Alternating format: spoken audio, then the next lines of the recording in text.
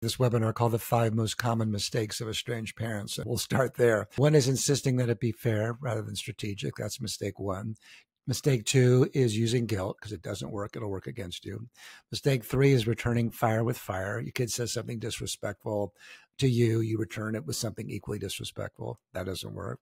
The fourth is not realizing that estrangement is a marathon, typically not a sprint. The fifth is in your amends letters, being defensive, being too explanatory, not going far enough, not doing a deep enough dive into things that your child might be complaining about.